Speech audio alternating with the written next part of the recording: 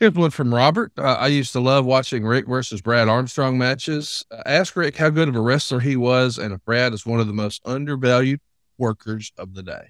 Incredible worker and one of the most undervalued performers of all time. It's He been was a so rough. loud. Brad Armstrong was a rough draft of Ricky Steamboat. Okay. What a great compliment. Man, I Yeah, love that rough phrase. draft. Rough No, he draft. wasn't Ricky Steamboat, but shit, he could do anything. Drop kick in the top of the head, sell. Nice guy. I mean, fuck, what a loss. I used to send Road Dog. You can watch. I've wrestled Brad for an hour a couple times. I mean, he got put in that position a few times, but yeah, and what a great kid, unbelievable. G wants to know, good day, gentlemen. I remember going to the Philadelphia Civic Center and JCP having an autograph session with the Four Horsemen. What was it like being so popular, but also having the balance of being bad guys? It was fabulous. It was fabulous. We were popular because we were so damn good. There you go. Brian Hamilton wants to know, how did Rick like wrestling in Southeastern / Continental Wrestling? Does he think Ron Fuller or Bob Armstrong could have made a good touring NWA champion? To my knowledge, this is the only NWA territory where no wrestler ever won the NWA championship.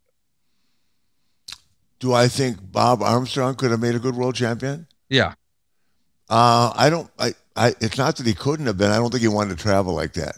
yeah, But Bob, that there's a reason. Sometimes people find a place, and I mean, to my knowledge, all the boys still live there now. The family, they find a place and they don't want to leave it.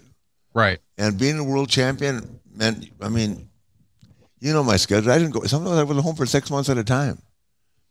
And I think Bob, with that territory, the longest drive was Birmingham, Right. and you were home every night.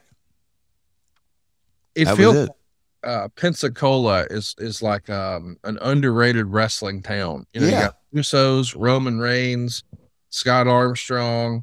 I mean, there's so many wrestling talent who have either come exactly. from or decided to settle into Pensacola. I think that's where Arn met Aaron, his wife. Exactly, and All in I mean Pensacola. it's Roy Jones Jr., Emmett Smith, Escambia High School. So Crazy. It's yeah, great. Rich O'Mac says, I would love to hear a good Charles Robinson story. Come on, Rick. You got plenty of those, I'm sure. Charles Robinson. God, oh God, I don't have like a really fun story with him. He's another guy that he likes me being crazy, but he doesn't like to participate. Well, I can see that. uh, he's just a great kid. I couldn't begin to say I do have a story, but I could never tell it. I have one, but just God, I mean, the most respectful guy, and Yeah. legitimately, there's always a debate about things. Charles Robinson loves going to work as much as any human being alive, Yes. and he does anything the company asks of him. Yes. It's unheard of to see Agree. a guy that will do anything and to be part of it. And God darn, he's a great referee too. You know what I Fantastic. mean?